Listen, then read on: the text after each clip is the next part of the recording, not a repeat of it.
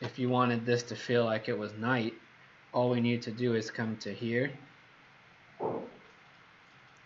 So when we go here, I'm going to turn off the overlay so that we can see it a little better.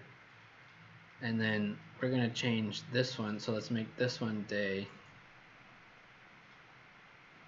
And then we can pull, so I think the best way to do this would be, let's do this like that. Let me find a time that's something like this. Kind of want more reflections on the glass, I'm not getting them. I think it's my overhang that's not letting me get reflections.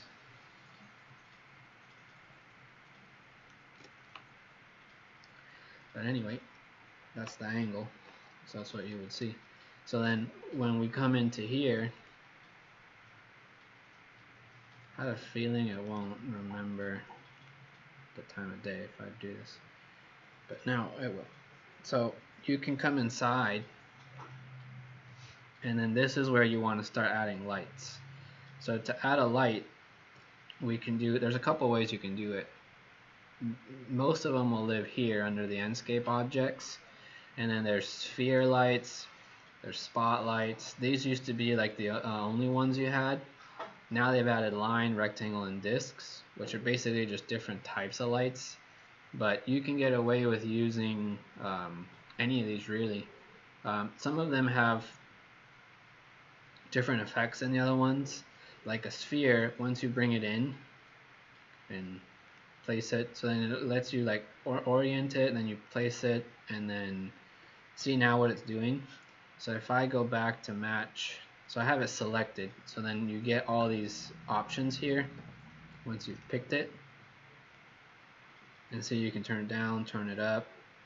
You can adjust the radius, or like how the influence is, or how sharp it gets. And then if we go to our scene, we should be able to see this. Should remember my time of day, but didn't. Oh, it's because I didn't change it in SketchUp. So let's go down to something like later at night.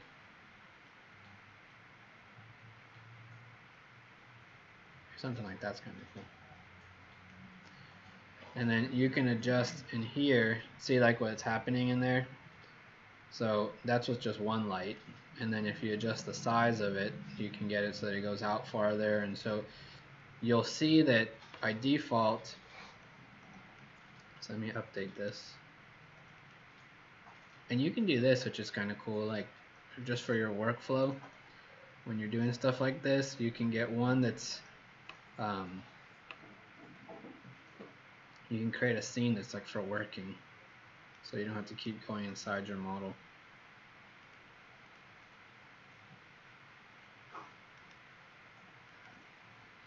So here, it would let me pick it.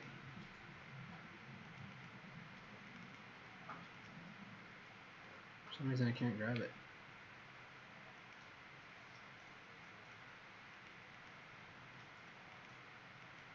There we go. That was really weird. So we have this guy, and then if you apply like a color to this, you can actually tint it. So let's look at that.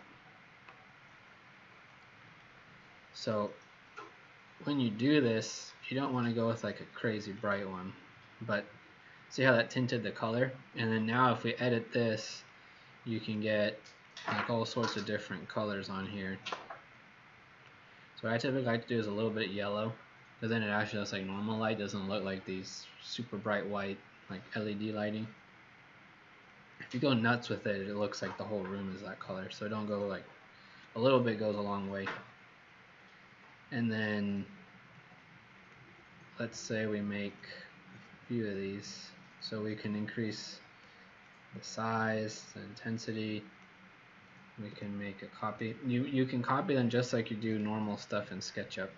You just move it, copy it, let's say 3 times, and then let's go back to our scene and look at it.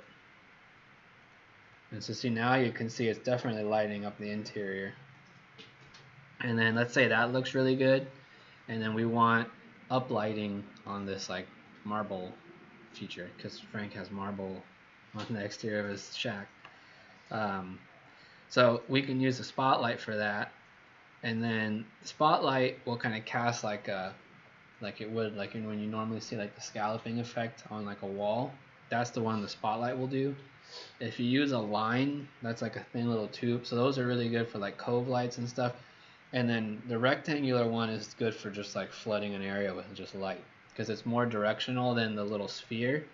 And then but if you're ever going to do an interior rendering where you see the lighting, you want to make sure you're actually putting the light sources, like if it was this room, I would put them in like just below all these lights and have them shining down, because that will always look better than if you just start putting random orb lights just like floating around, and especially if they don't line up, because you'll always be able to create lighting, but it doesn't ever actually look real unless there's a source where it should be coming from.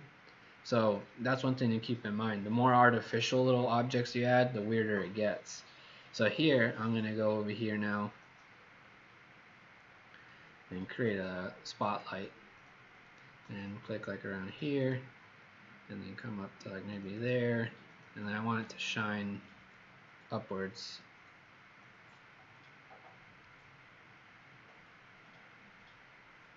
Something like that.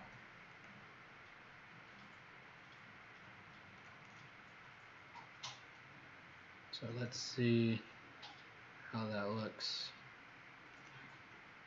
So as you adjust the intensity, you'll start to see it. There you go. So now we have it there, and then the angle is basically how wide or how shallow it is. And you can still move it, even though we placed it there, you can move it like down, and it will update in the model. And I'm pretty sure if we paint it with that material, see there the color changed. So then we can go back to scene 7, and here we can adjust those settings. So it'd be more or less intense, wider angle, narrower angle. So I think I want something like that. And then since I can see it here, I'm going to edit this and maybe give it more yellow or darker color so that it's more tinted. So it's not going to ever look exactly like that when you're using Enscape, but it gives it better than what it looked like before. So now that we have that, let's render that one.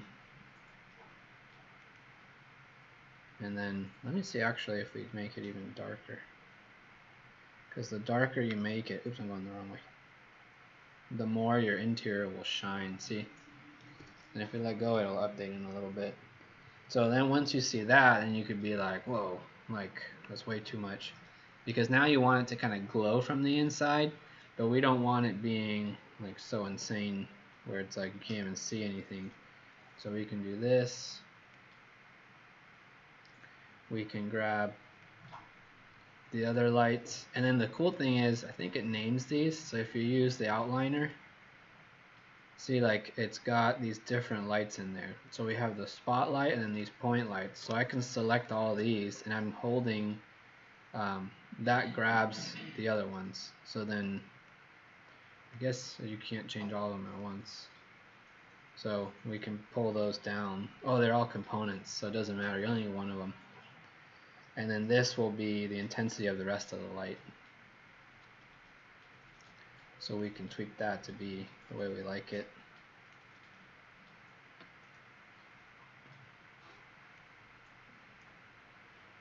And if you wanted to, you could put a person here, but for now I'm just going to leave it super basic. So we have that cool looking sky, this, and then now we can render that. I can call this one close-up render night.